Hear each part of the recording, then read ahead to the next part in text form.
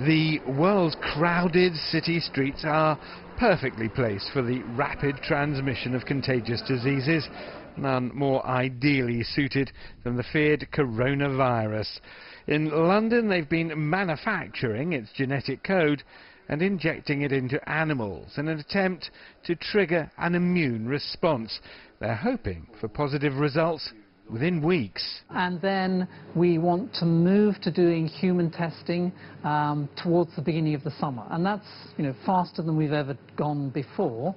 But those first human studies will again be to check that the vaccine is safe in a small number of individuals and induces the right kind of an immune response that we would predict would be protective.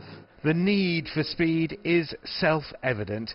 If containment of the virus breaks down, there's a risk of a global pandemic, with coronavirus running out of control. We are talking about millions of infections, but you have to remember that influenza, seasonal influenza itself, causes hundreds and thousands of deaths annually, yet we're not getting a daily update on the number of influenza deaths.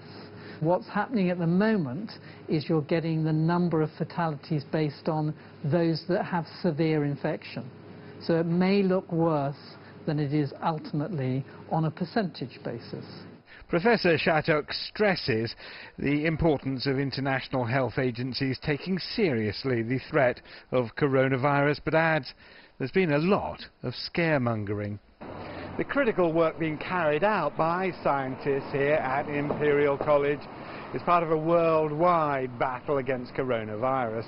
The reality, of course, is that the world is still in containment mode, trying to stop the spread of the virus. Until then, the fight against coronavirus goes on. Richard Bestick, CGTN, London.